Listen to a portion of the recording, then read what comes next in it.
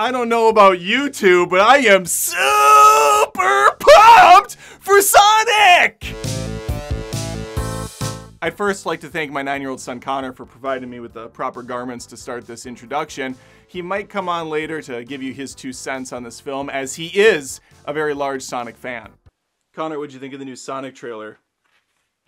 It was good. I myself thought the first trailer for Sonic 2 looked fine at best. This final trailer though, they got it right. I'm in. I'm all in. The trailer opens with Tom attending a wedding for his sister-in-law when he gets an urgent phone call from Sonic. Sonic crashes the wedding through a giant ring portal with his best friend Tails, as one does. And this unlocks not only a terrible snow pun, but my heart, as I really appreciate a bad pun in a film. Sonic informs his human friend, and in turn us the audience, that Dr. Robotnik is back, and he's brought the... What? Yeah, I was just gonna tell him. And he has brought with a new kind of terror. An echidna. Oh, Knuckles is in here. Robotnik's right-hand man does a little jab about him being a weird alien, at which point Knuckles grabs his hand and drops him to the ground. I will say the CG looks a little incomplete here. His hand kind of looks like it's floating in front of the arm. It doesn't feel like he's really holding onto that guy's arm. And I know he's not, he's CG, but still, you can do a little bit better, I think, and perhaps they're not finished yet. As a side note, I think it would have been freaking hilarious if the original trailer for Sonic 2 had Knuckles look as bad as Sonic did in the original Sonic 1 trailer. Just a complete abomination, like fear-inducing stuff that keeps you up at night. That's what they should have done, and then quickly changed it. It's just like, he'd be like Uganda Knuckles, that meme that's going around. And that reminds me, there was a Sonic reference in the first film. It would be great if that old dude was back in the sequel with another conspiracy shirt showing Uganda Knuckles. That would be a nice touch. Wouldn't it, buddy?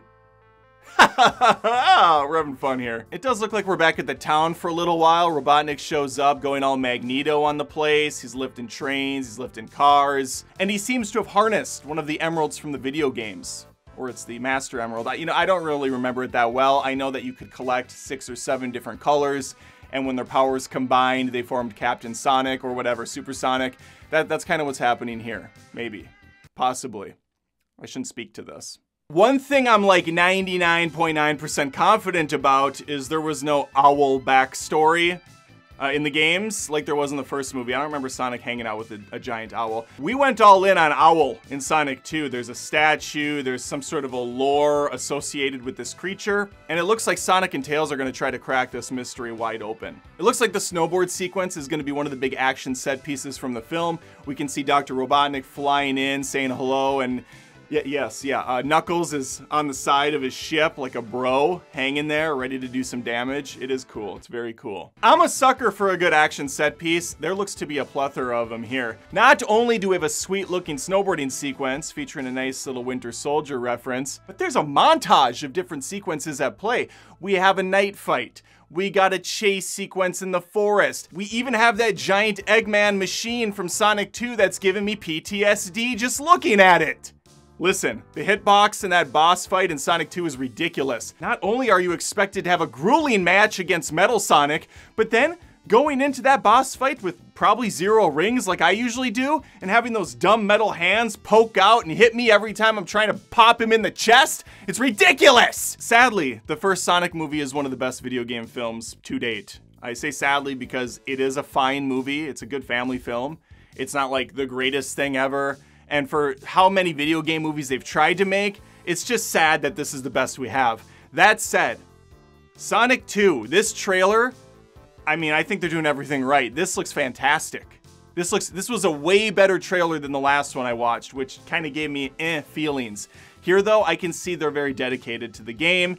They're going all in on some of the references. They're having fun with these characters and with this property. And of course, the man, the myth, the legend, Jim Carrey is back again as Dr. Robotnik. This has a very good potential of being the greatest video game movie of all time. Hey, and of course it's the one Knuckles is in, like he needs a bigger ego. Ha ha ha ha!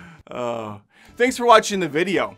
Subscribe to the channel if you haven't. I put out a lot of movie reactions, reviews, rants, things of that nature on a weekly basis. If you like a little humor fused in, even if it is cringy intentionally, well then stick around. I do that a lot as well.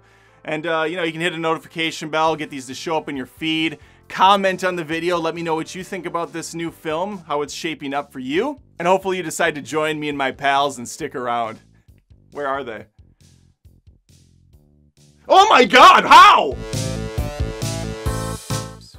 Oh, what's that, Knuckles? These guys should also join me on Twitch at twitch.tv/Adam Olinger and watch me play games really pathetically. That sounds like a great idea.